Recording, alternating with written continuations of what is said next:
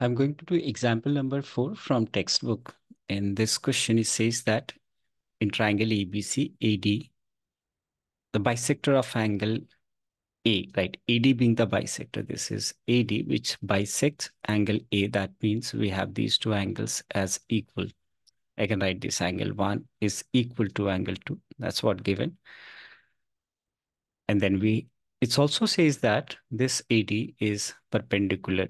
That means this length, this AD, is perpendicular to BC. That means we have these two angles as 90 degree each. These two angles is 90 degree. Now, what we need to show is AB is equal to AC. These two lengths, AB and AC, we have to prove them equal. And the triangle ABC is an isosceles. Well, if AB is equal to AC, the triangle will be an isosceles triangle. So you need to write down the given part. Here, these two angles are equal and it is perpendicular to BC. All we have to prove is AB is equal to AC. So the question is very simple. We are going to consider these two triangles. That is, the triangle one is ABD and the other triangle I'll take is ADC. As I can see that angle 1 is equal to angle 2, right? And the reason is that is AD bisects angle A.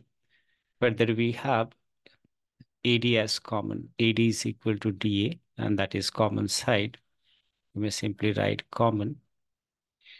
Further, these two angles, that is ADB, angle ADB is equal to angle ADC, and the reason is each 90 degree. So therefore, I can say that triangle ABD is congruent to triangle ADC. And these two triangles are congruent clearly by angle side angle. That is ASA, congruency condition. So once these two triangles are congruent, we can write the length AB is equal to AC, and that is from CPCT, which is corresponding parts of congruent triangle.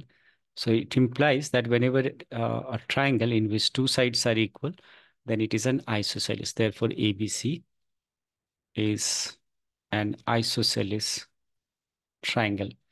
So this is what we need to prove. A very easy question, in fact.